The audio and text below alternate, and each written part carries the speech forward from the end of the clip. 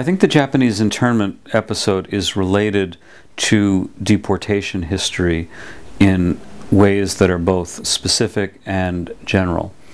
Specifically, it's related because actually the internment began with a focus on non-citizens, on Japanese aliens as they were called at the time, and used some of the mechanisms of the immigration system to focus on those people. What's interesting is to see how that migrated to include citizens, Japanese citizens.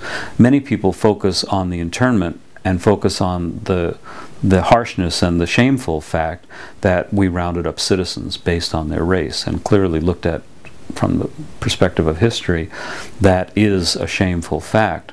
But it's also true that in many ways the history of it illustrated some of Jefferson's early concerns about the worry that he had that laws that are first targeted against aliens can then grow and be used against citizens as well. The factor that connected the two categories was race and ethnicity, of course, and when you look at the internment, you notice some interesting things. One thing that historians have pointed out is that one of the original orders implementing the internment defined the people to whom it would apply as both alien and non-alien.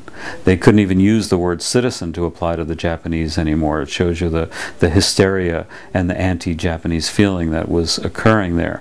If you look at some of the mechanisms that were used in the internment, you can also see relationships between those and deportation. You can see internment, you can see detention without the possibility of bail.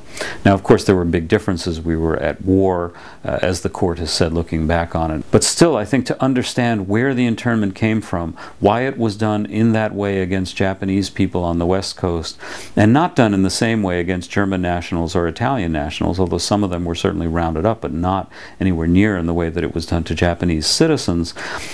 The history of immigration enforcement and deportation enforcement aimed at Asians on the West Coast is a very powerful part of the explanation as to why that happened.